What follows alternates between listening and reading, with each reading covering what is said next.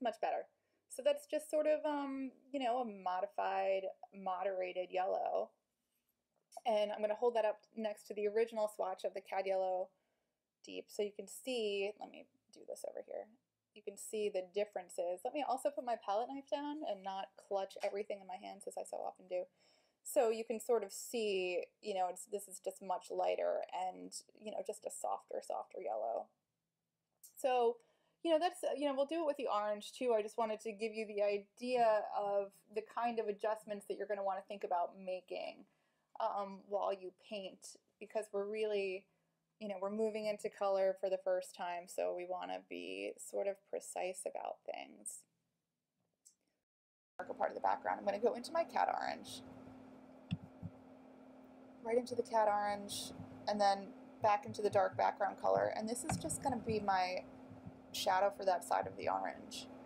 So like here.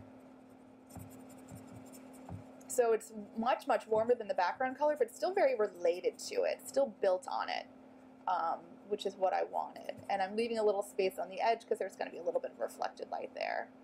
But here I'm just bringing that shadow color all the way around.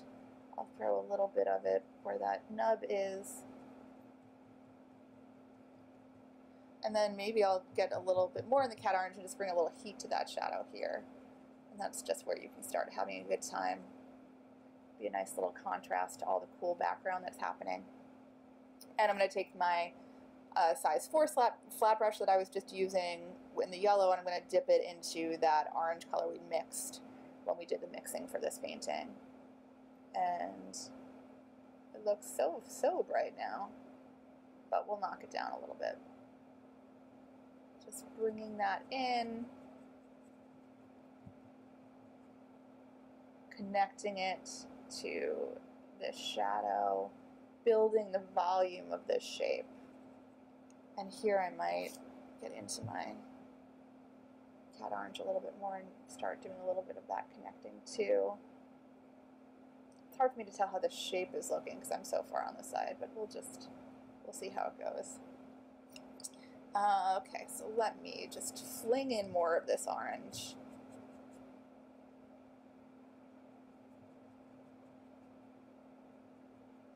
And I'm going to get into the Cad Orange a little bit. Warm it up a little bit.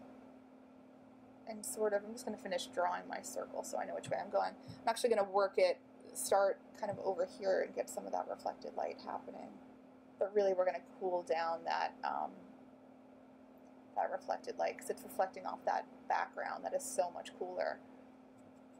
And get in here.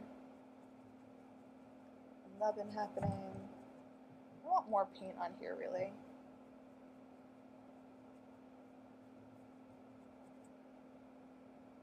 We have an orange emerging. I think my nubbin's in the wrong spot, so maybe I'll move that a little bit. Just gonna actually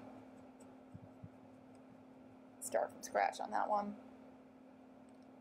A little bit more Cad Orange. So here's my real bright.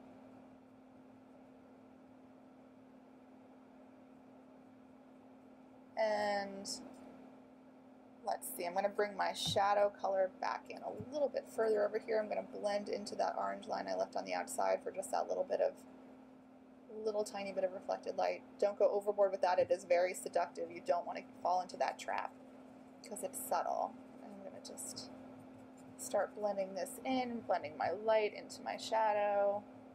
I'm going to bring in more Cad Orange because I'm getting a little bit, because I still have that background color on this brush. This is getting a little bit green-gray, and I actually want a little bit of green because that's a contrast to all of the like yellow-orange we're working with, but I don't want it to be too much.